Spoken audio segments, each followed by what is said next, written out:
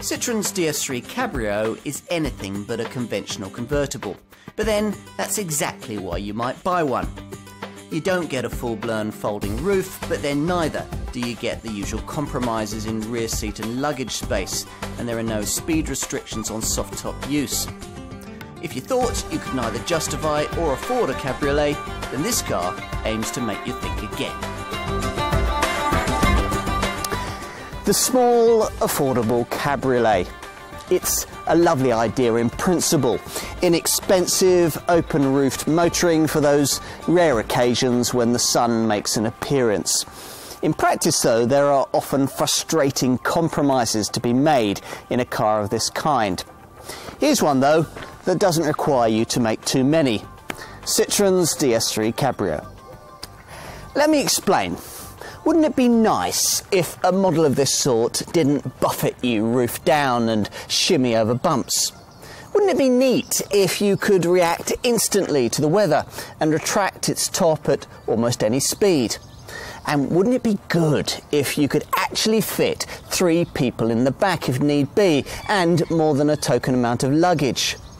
None of the cars which most readily come to mind as affordable open tops, say the Mini convertible, the Fiat 500c, or even the Mazda MX-5, can satisfy on all these counts.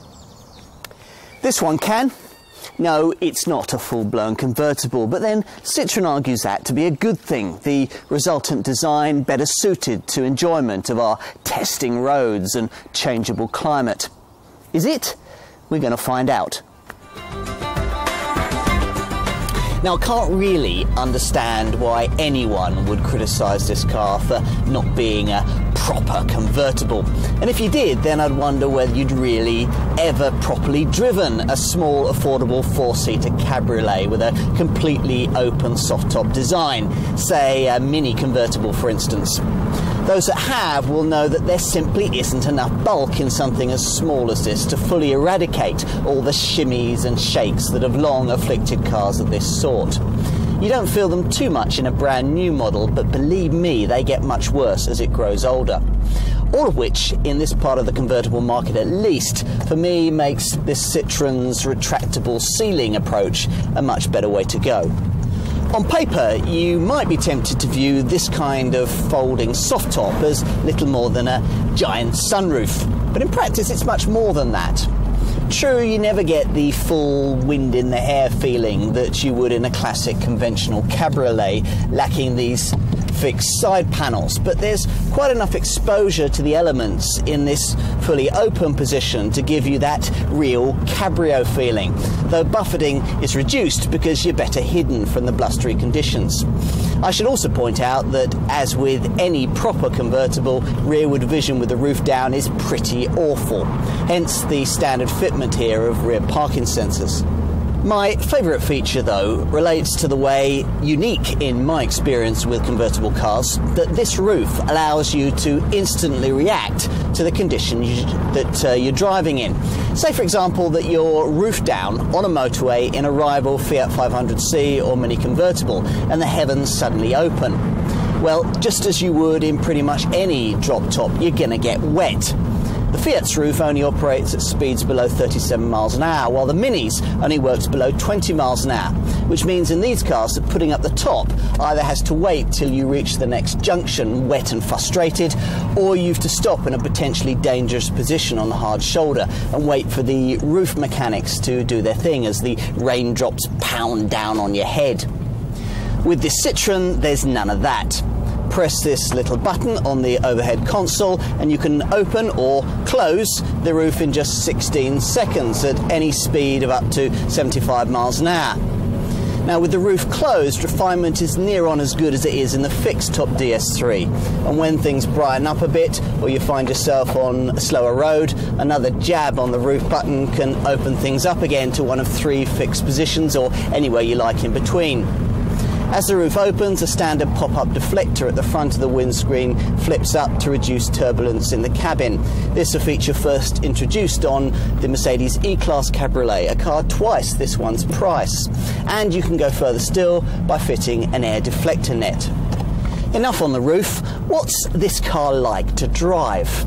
vaguely sporting like a 4-seater mini convertible, or actually sporty like a 2-seater mini roadster? Well, you probably won't be surprised if I tell you it's somewhere between the two. That's probably the right balance for the majority of buyers, but it's a little frustrating if you're an enthusiast, for the whole thing could actually have been really great were it not for the slightly vague steering. Almost everything else, after all, is spot on. Check off a great driving position, loads of grip, a decent ride and handling balance that keeps rolling check through the corners without crashing over the bumps in town. Oh, and a slick manual gearbox with 6 speeds on this turbo THP model. Oh yes, engines. I was coming to those. Thanks to this Cabrio's very marginal weight increase over a standard DS3, the performance figures on offer here are pretty much the same as they are in the ordinary fixed-top version. Here, as I've said, I've got the top petrol THP 155 variant, that figure designating a horsepower output just a little down on that of this same 1.6 litre petrol turbo engine when fitted to a rival mini convertible Cooper S. No matter, this DS3 is still more than acceptably rapid. Rest to 62 miles an hour, occupying 8.2 seconds en route to 132 miles an hour. If you don't need to go quite that quickly, then you can get the same engine with 35 brake horsepower less in the normally aspirated VTI 120 model, a car that manages 62 miles an hour in 9.9 seconds on the way to 118 miles an hour. But of course, many potential buyers will be largely disinterested in figures like these, prioritising style rather than speed. For these people, there's a more lethargic 4-speed automatic version of the 1.6 litre VTI, or an entry-level 3-cylinder 82 brake horsepower 1.2 litre VTI petrol variant that's impressively efficient but takes nearly 15 seconds to get to the 62 mile an hour benchmark. That leaves only the sole diesel option offered from launch, the HDI 90 Airdream, with a 1.6 litre HDI unit game enough to propel the car to 62 miles an hour in 12.5 seconds. You'd be forgiven for not realising this to be a Cabrio at first glance.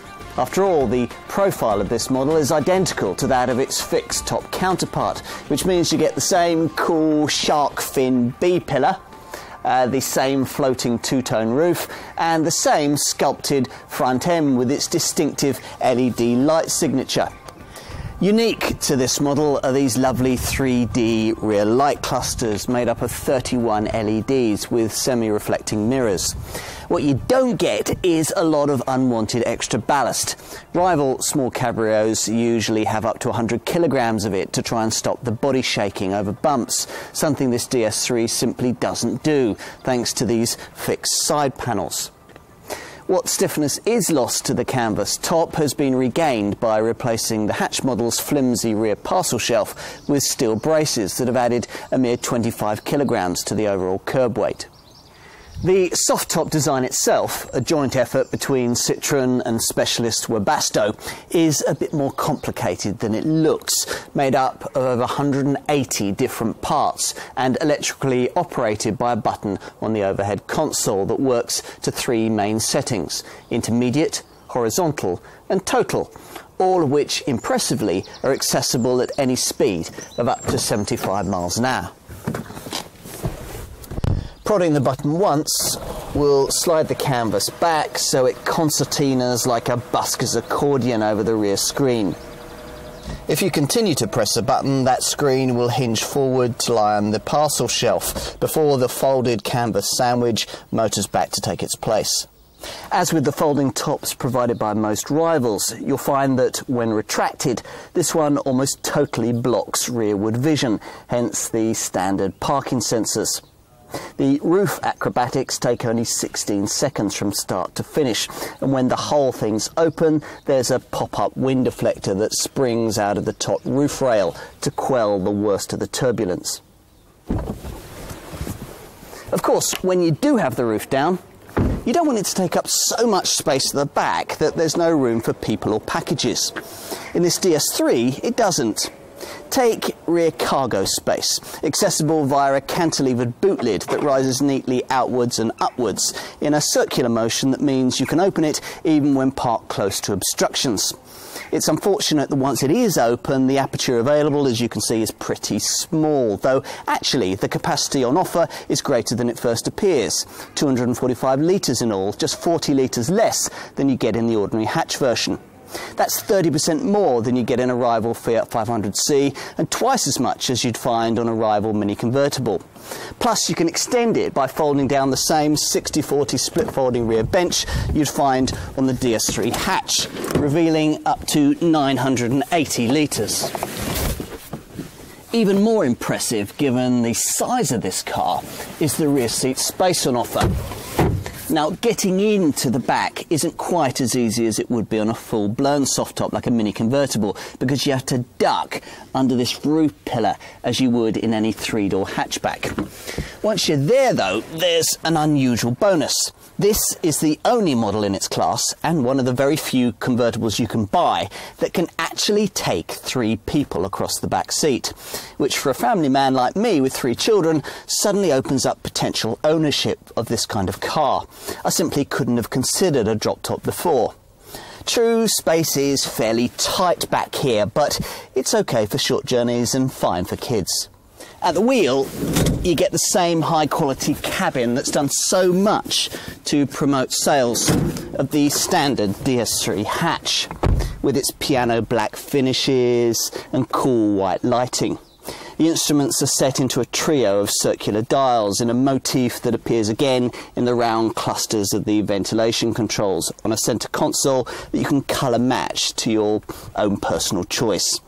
With the exception of an armrest that slightly impedes the handbrake, the control layout is pretty faultless, with an upmarket feel and a small grippy leather covered steering wheel that feels good to hold. Now, you can expect to pay somewhere in the £15,000 to £20,000 bracket for your DS3 Cabrio, so you're looking at a £2,400 premium over the fixed top version that many will assume this car is at first glance. Most Cabrio sales will be accounted for by either 1.2 or 1.6 litre VTI petrol versions, and there's a £2,400 premium to go from one to the other. At the top of the range, a £20,000 budget is required for the most desirable THP 155 turbocharged petrol model, this car. The single 90 brake horsepower 1.6 litre diesel variant that was offered at launch is pitched just above the 2 mainstream petrol variants, requiring a budget of around £18,000. As for rivals, well, there aren't too many these days in the affordable drop-top sector. Cars like the Vauxhall Tigra, the Ford Street Car and the Renault Wind are long gone, so what else remains? The most obvious 2 rivals that come to mind are Fiat's 500c and the Mini convertible, though both are more cramped at the rear, where they can only take a couple of people and about half as much luggage. In the Fiat's case, that's because it's based on a much smaller, much cheaper city car design, so it can undercut this Citroen by £2,000 to £3,000, depending on the variant that you're looking at. Like this DS3, the 500c isn't a full-blown convertible, retaining the roof pillars and sharing the same kind of concertina-ring folding fabric top. If that's not good enough and you want a proper, fully retracting soft top, then probably only the Mini convertible will suit. Petrol buyers will find that either base Mini 1 or top Cooper S versions of that car will cost around £1,000 more than either base 1.2 or top turbo 1.6 litre versions of this DS3. But the Mini provides a bit more performance in each case. Your call. It's the same when it comes to diesel power. This Citroen offers it slightly more affordably than a comparable soft-top Mini, but offers less power. The volume sales in both model lineups, though, are served by exactly the same engine, a 1.6 litre normally aspirated petrol unit you'll find in both a drop-top Mini Cooper and in a DS3 Cabrio VTI 120, pitched at the same kind of £17,500 price. Beyond these 2 rivals, well, there isn't much. Peugeot's ageing metal folding roof 207cc shares the same engines and much the same kind of pricing as this car, but the sheer bulk of its retractable hardtop structure inevitably compromises both practicality and handling. Other options? Well, for this kind of money, you can just about get yourself the feeblest 1.2 litre version of a Volkswagen Beetle Cabriolet, if all you want to do is look good. Or a base 1.8 litre Mazda MX-5 sports car, if all you want is a tiny two-seater roadster. But most versions of these two cars sell in the pricier £20,000 to £25,000 bracket, where you'll find family hatch convertibles like Volkswagen's Golf Cabriolet, Renault's Megane CC and Peugeot's 308cc. If, having considered all of this, you conclude that it is a DS3 Cabrio that you really want, then the deal might well be sealed if Citroen can offer you a decent level of standard equipment as part of the price of your chosen variant.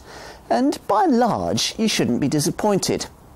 Though the base model doesn't include air conditioning, all the other variants have it. And, of course, every model comes with electric operation for this folding fabric roof that's central to the design of this car. Other standard kit across the range, well, that runs to front fog lamps, 3D LED rear lights, dark tinted rear windows, sport suspension, rear parking sensors, cruise control with a speed limiter, and a decent quality 6-speaker CD stereo. You've to stretch to this top trim level for Bluetooth connectivity though, which comes as part of Citroen's upgraded connecting box hi-fi system. As for options, well, apart from Citroen's integrated eMyWay satellite navigation setup, the major one is probably the 4-speed automatic gearbox you can only specify on the 1.6 litre VTI variant for an extra £1,000. Other than that, as with most cars of this kind, there's a huge scope for personalisation, starting with 3 different roof designs. You get the standard black, this moondust grey, which features the DS logo, and so-called infinite blue, with fabric that weaves in different coloured threads of blue and violet, each reacting differently to the light. Beyond the roof, there are plenty of other ways to make this Citroen your own, with numerous finishes for the mirrors and rubbing strips, different wheel colours, a range of different dashboard shades, the option of aluminium drilled foot pedals, and a wide choice of gear knobs. Whichever bodywork colour you choose, you even get a matching key fob. Safety equipment runs to twin front, side and curtain airbags, plus ISOFIX child seat fastenings and the usual electronic assistance for braking, traction and stability control.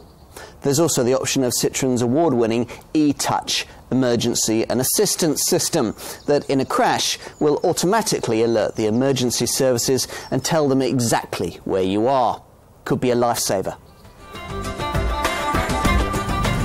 The engineers behind this car focused on efficiency and minimising weight during the design process, with the result that this DS3 Cabrio is just 25 kilograms heavier than the fixed-top hatchback it's based upon. Typically, convertibles are around 100 kilograms more than their equivalent hatchback versions.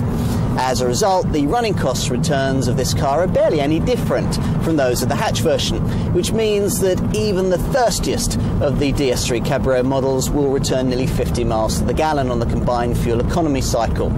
In other words, you're never going to be saddled with something especially expensive to run. Best of the bunch is the eHDI diesel, of course, which wears Air Dream badges that denote especially impressive returns. 78.5 miles to the gallon on the combined cycle and 95 grams per kilometre of CO2. Almost as noteworthy is the entry-level 3-cylinder 1.2 litre VTI 82 petrol model, which manages 57.6 miles to the gallon and 112 grams per kilometre of CO2. Beyond these two variants, you'll pay a bit more to keep your car on the road, but the figures aren't excessive. Both normally aspirated and turbocharged manual 1.6 litre petrol variants return 47.9 miles to the gallon on the combined cycle and put out around 136 grams per kilometre of CO2. I should point out, though, that if you opt for the 1.6 litre VTI automatic, those returns take a bit of a hit, falling to 40.9 miles to the gallon and 154 grams per kilometre. There's a gear efficiency indicator on the dash to try and help owners get as close to those figures as possible in normal day-to-day motoring. Insurance can sometimes be a bit of an issue with convertibles, but in this case the groupings aren't much different to those of the DS3 hardtop model. That means an affordable entry-level Group 10 for the base VTI 82, but then that rises to 16 for the VTI 120, 20 or 21 for the diesel, and 23 for this top THP 155 turbo petrol model. And residual values? Well, on the standard DS3 hatch, these have held up very nicely, far better than non-DS series Citroen models can manage, so there's no reason why this Cabrio shouldn't expect similarly sturdy retention figures. We live in a country where it can rain for 200 days in a year. Even if you can make a rational argument for owning a convertible in such a climate, it might be difficult to justify carting around the heavy, bulky Cabrio roof that such a car will need. A top that, when folded, will minimise both boot space and rear passenger room. With this DS3 Cabrio, though, the downsides have been minimised. Here's a convertible that makes real sense for the part of the world we live in. Of course, it's not designed to suit someone really intent on getting the full al fresco experience. The looks don't shout convertible, and there are still door pillars to look past. But if you're okay with that, and you just want to feel the sun once in a while without the wobbling bodywork, practical compromises and awkward styling of most small cabriolets, then this car could be exactly what you're looking for.